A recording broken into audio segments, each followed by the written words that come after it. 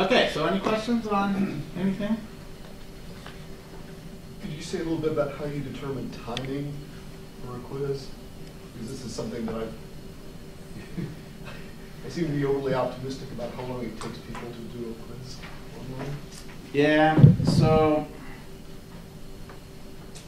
I can tell you how long it takes. I have records on there of how long it took them to do those surveys. It took them less than a minute and a half. Okay, so the online thing seems to be much faster than a paper one or something like that, depending on what your questions are. Okay, so if you have something where they have to calculate something, it takes them forever to do that. Or if you have something where they have to type in a short answer, essay sort of thing, it takes them forever to do that. But if it's multiple choice sort of things, they tend to go through those fairly quickly. I think it depends on whether this is worth a lot of points or just a few points or no points, you know, how quickly they do it. So I can't answer you directly, okay? But what I do find is the survey is very quick. Yeah. So I'm, you know, maybe that's because it doesn't really count a whole lot other than completing it. Still, I have problems with people not doing it, not following my instructions, because it's an online thing where you see the first lab, before you come to lab the first week, you have to take this. It takes me through to 2 weeks before I get everybody to complete it. And I end up having to send out messages to people, you haven't done this. But you know, I found that, so this was the first semester we used Canvas in the fall. The first course in my department. And some of my students had used it before, but most had never used it. So there was always this issue of getting used to it at the very beginning. But by the time we were in week 4, they were pretty well set to it. The biggest thing, I do use a lot of groups and the collaboration issues and things like that. My problem was that they wouldn't enter in their UW email in that, and they would be connecting through their Google account, some other Gmail account or something else like that, and then it messed them up the rest of the semester. So you have to be strenuous that they have to use their UW email to connect, because they have a Gmail account in there, or a Google, what do you call that? You have a, what are you connected to, all the Google stuff? Google login. No. Google account? Yeah, Google. You have a Google. You have a Google account, and so that gives you access to all this stuff that they're using through the groups and things like that.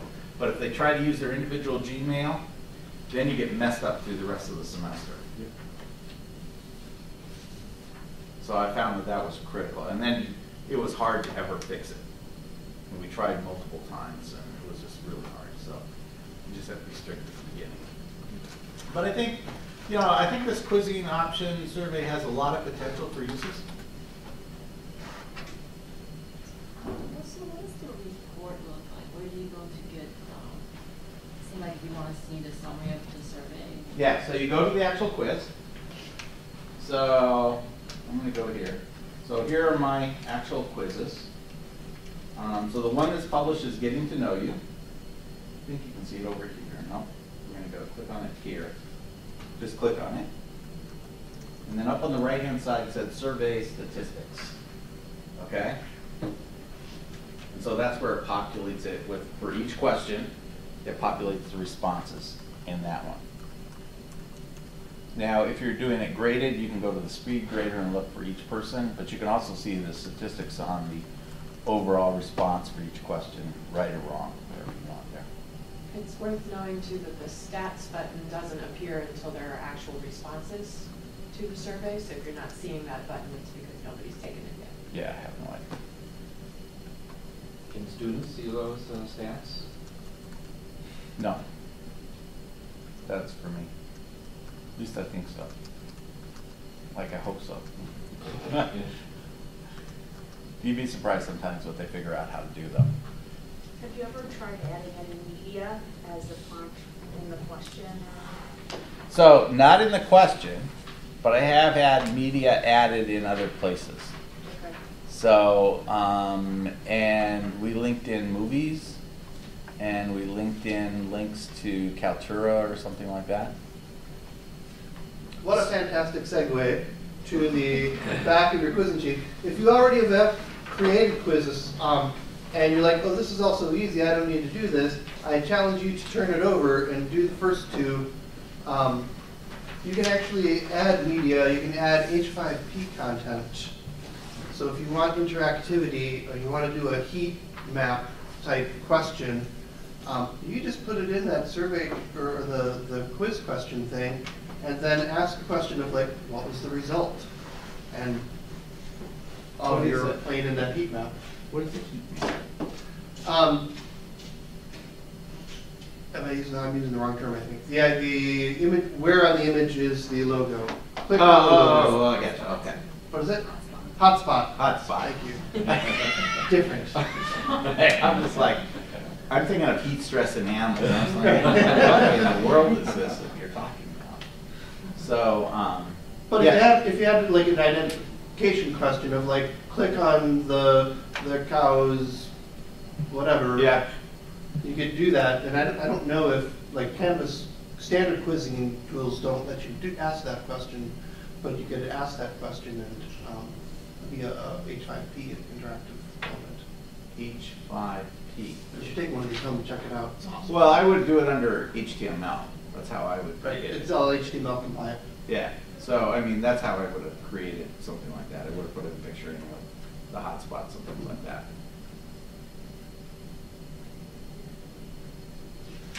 So I think you can make things a lot complicated, as complicated as you want. More complicated than they should be, probably. Yeah. So, you know, keep in mind that we were just starting with Canvas and we had to go from scratch on the thing. So I just found it was really helpful to use those instructor guides. They worked really well. And then when I couldn't answer a question, I just called the Canvas people directly. And they always had somebody really helpful that would say, you know, here's your answer right away, or no, let me call you back in about 15 minutes and I'll find out what the answer is, and they call me back and because they handle, most of the time they said, oh yeah, I just talked to somebody yesterday on that.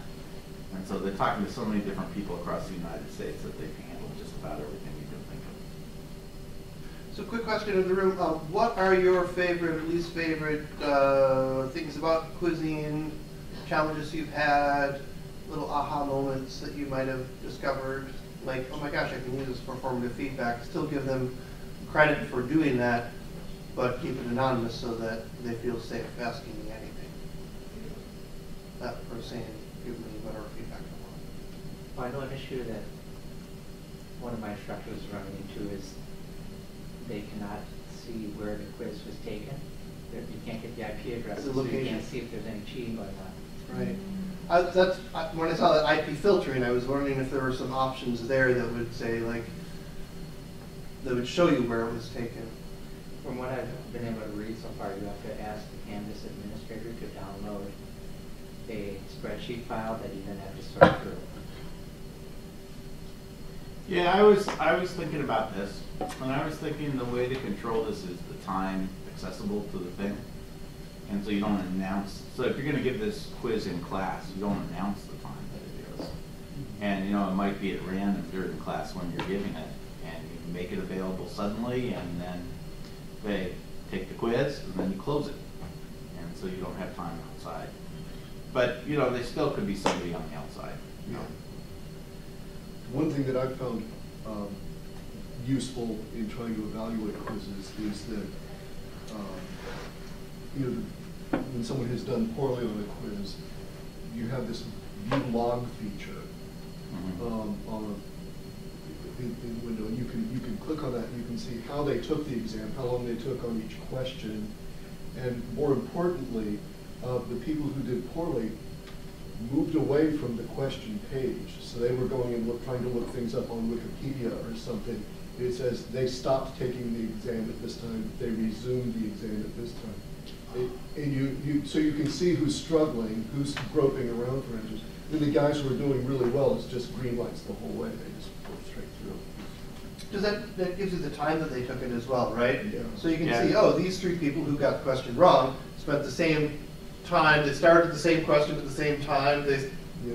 Yeah. They finished in 3 minutes and this person took 10 minutes. Right, but it also shows that they went away, like the browser, Yeah, they switched browser. They moved away from this page. So they actually, the strategy is to have 2 laptops open so that you don't move away. Yeah, yeah. You just want to make it as hard as you can. but yeah. Yeah, don't share that with the students because I'll get out. Well, I they've have- already figured out that they search on Yeah, their I've phone seen, and- yeah, I've seen them with the phone and the laptop both, so, you know. Yeah. But I guess my response to that is, in my daily work life, I look up stuff too. I don't have everything I need memorized, You cheat in life? you know? So what are we really teaching our students? You know, is it all about what they memorized, or is it the ability to find the information they need when they need it? And that gets to your question, Charlie, I think about the, how much time do you give them for the quizzing? If it's like, if you're trying to teach them how to like work under stress very quickly and like memorize these things, then don't give them a lot of space. But if your goal is for them to answer the question and maybe stop, go look it up and come back to it, then whatever time is necessary for them to do that. I'm not sure memorize is the right word. I'm not sure I necessarily agree with that's the word. To remember this. To know it, and you know, it's the same thing. So, I If you mean, do it's- something And 10,000 there are times, certain things, is it obviously, memorized that you or is it just, know, yeah. because Yeah. you need to know them. But Right. then if you're asking kinds of questions that create critical thinkers, you want them to be able to look stuff up based on what they already know and then be able to do more. Why can't they apply it from what they already know? Well, maybe they can, but with your daily life, there are probably things that you look up too so that you can make sure that you're doing it the best possible way. I mean, sure, there are certain things that you learn and you just do. You don't have to look up everything that you do, but giving you No, the space. I understand what you're talking about. I don't necessarily have the same fundamental agreement in what they should be doing. And that's just, I just think that there are It's things different for that- different disciplines, different Yeah. classes, different instructors, different students, yeah. No, I see the students doing this all the time.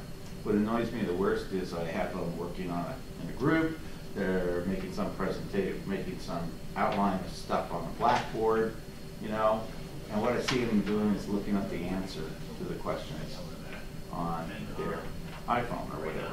That was not the idea. The idea was for the 3 or 4 of them to work together to solve this solution to the problem. And so, but anyway, I don't necessarily always need to know the correct answer. It's the process that a lot of time is more important to me than the actual correct answer. So, but I understand. Sarah? Another thing we didn't talk about much today is question banks. Nope, I don't know how to do it. Yeah, so you can set up a bank of questions and then pull those onto your quiz, or you can randomly select questions from part of a bank as well. So that's a good thing to set up. And one of the things that we're seeing when we move Moodle courses over into Canvas is that if your questions aren't named in very particular ways, it can be hard to find those later. So Yeah. as you're creating questions, if you're going to keep moving forward with just adding continually to the questions you have, really think hard about what the names of those questions are so that you can find them later and save yourself some time. Yeah, and I think that's just, it's different ways of identifying things. I think it's a good way, and then the students don't see the names, if I'm not mistaken.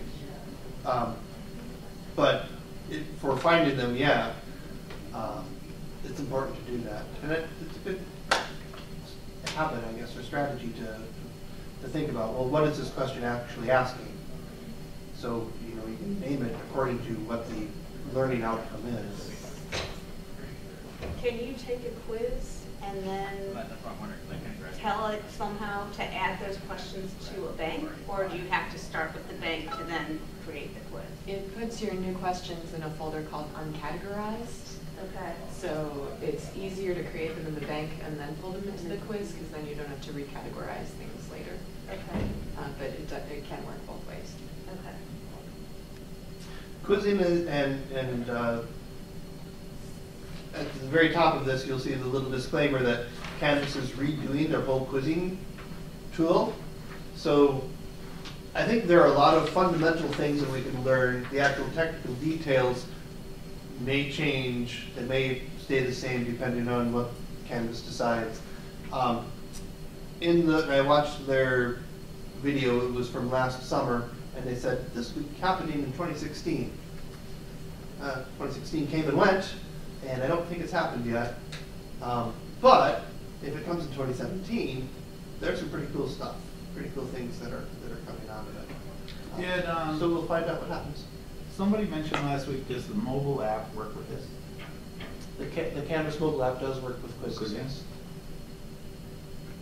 Because it doesn't work with everything. It does not work with everything, no. What does it not work with? The Google integration is one of the things that Canvas has said that if you read our fine print, right, that is not supported. All I know is I kept running across things and I gave up on my phone, accessing it through that. I just access it through the website. So I use Safari on my phone and access it through there rather than try to access it through their app. It was just inconsistent. Oh, and I didn't know where it was coming from. It is 1:45, and that means that we're done. Please help me thank John for coming in for sharing his